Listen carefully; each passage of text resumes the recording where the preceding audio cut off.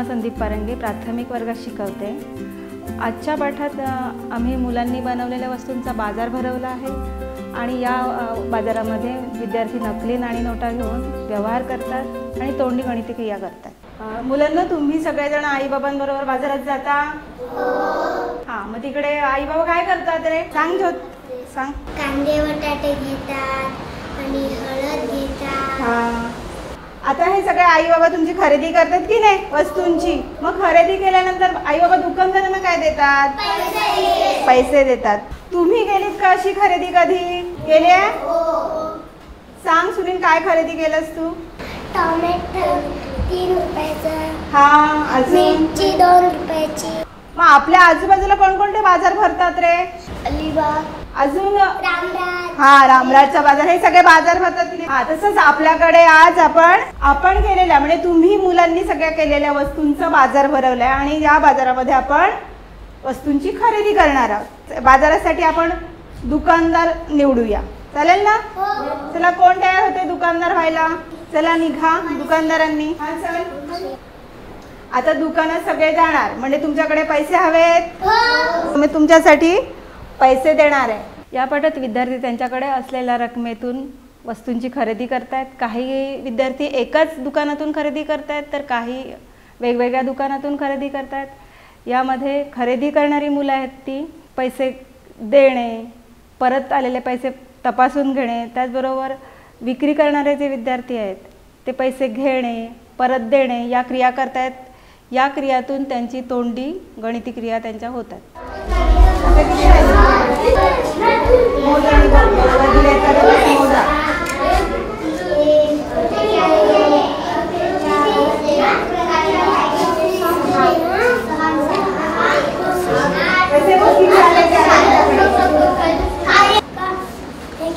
इकडे बोलते।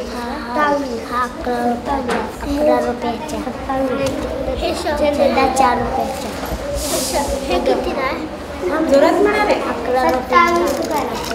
ये 28 खडू किती?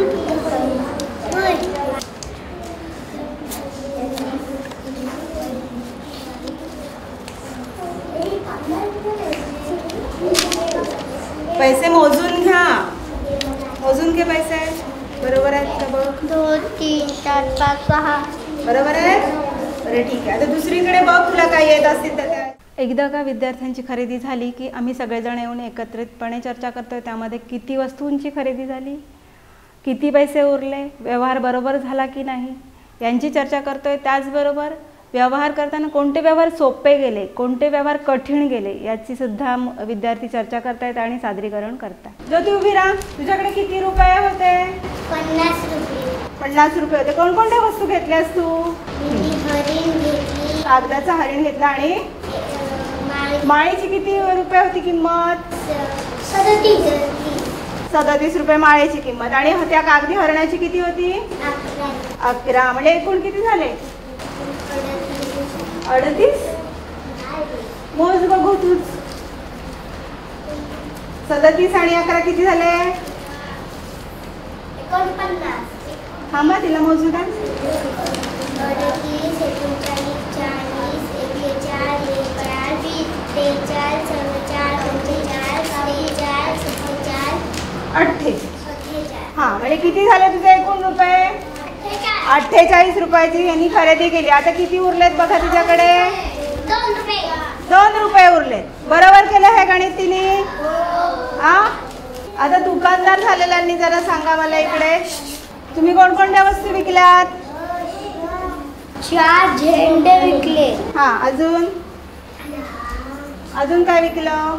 आणि मासा 27 रुपयाचे विकले। हा, घर पण 27 रुपयाचा आणि परत एक वेळेला झेंडा 4 रुपयाचा विकले। मग विकताना काय तुम्हाला अडचण आली का? कधी? 50च्या नोट घेताना ते 35 रुपये देताना तुला अडचण आली, म्हणजे देताना कठीण वाटलं, लवकर जमलं नाही, बरोबर? स्वतः पैसे हाताळून व्यवहार करणे हा अनुभव दुसरीच्या विद्यार्थ्यांसाठी खरं तर नवखा आहे। या बाजार हा संदर्भ घेतल्यामुळे इथे दोन गोष्टी घडतायत। एक म्हणजे विद्यार्थी कृतीतून व्यवहार ज्ञान शिकतायत आणि दुसरी गोष्ट म्हणजे विद्यार्थी तोंडी गणिती क्रिया करतायत. यामध्ये कुठेही विद्यार्थ्यांना पाटी पेन्सिलचा वापर करण्याची संधीच मिळत नाही. आणखी आपण जे 10, 20 आणि 50 या नोटा देतोय आणि त्या सुट्या कराव्या लागतात. त्यातून त्यांना एकक दशकाची संकल्पनासुद्धा स्पष्ट होते. आणि पाठाच्या दुसऱ्या भागामध्ये मुलांचे अनुभव ऐकणे, पडताळे समजणे हे गणिती संबोध समजण्यासाठी अगदी पूरक आहे. आणि ही जी प्रक्रिया आहे ती हसत खेळत आणि होत असल्यामुळे त्याचा चांगला फायदा मुलांना. 50 रुपये आले तेव्हा मला हां, म्हणजे 50 रुपये आले तेव्हा तुला पटकन सुटे देता आले, वेळ गेला बरोबर. 20 रुपयाची नोट आल्यावर तुला